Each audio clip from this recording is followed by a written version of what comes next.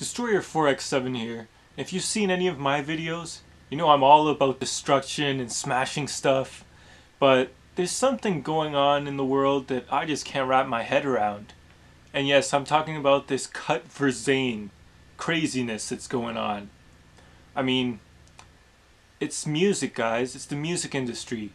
There's a lot of pressure on those people, and if he left the band because of stress and the pressure of the industry, you're not gonna get him back by cutting yourself. It's One Direction. They're supposed to be sending out a positive message to their viewers. Do you really think that doing something negative like cutting yourself is gonna make him go back into the band? Why did he leave? Because of stress. And what is this gonna do to him? Put more stress on him. So there really isn't any logic in what you're doing here. Really, it seems like you're not fans and just haters of One Direction. Everyone that's doing this, like, I would assume that you're a hater of it because you're just pushing them even further away from the band. Maybe try massages for Zayn or foot rubs for Zayn. You know what I mean? If the guy has too much stress, you gotta do something that'll get rid of that stress, not put more on him.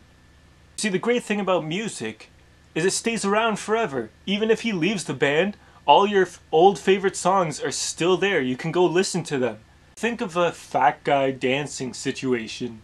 Something negative happened to him, and then people did something positive to change the outcome. That's what you would have to do in this type of situation. Something negative happened, your favorite member of One Direction left the band, you would need to do something positive to get things back to how they were. Look, all I know is nowadays people take things way too seriously that don't need to be that serious. This is music. This is a band. It's not your entire life.